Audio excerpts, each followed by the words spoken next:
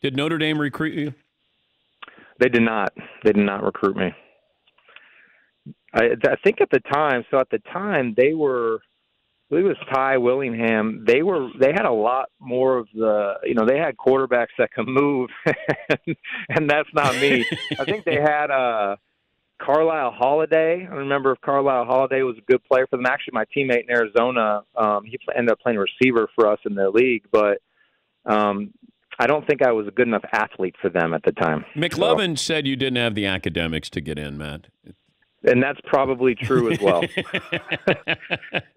Listen, I was a Soc major at USC, and I took ballroom dancing my last year. So I remember people gave you so much grief for that. I remember having you on talking to you about that.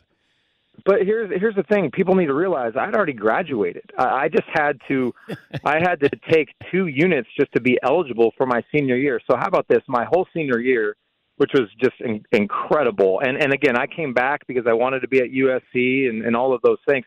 I took 2 units because I had already graduated. So people are up and over. I'm like, it was either that or an art class. I'm like, all right, I'll take ballroom dancing. This could be fun. It was Tuesday nights, once a week during the fall.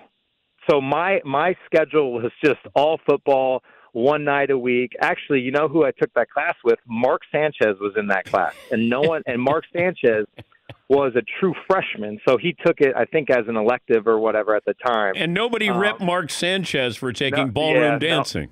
Yeah, no, man, it's all right. I think I got an A- in the class too. So And you probably a good place to meet women.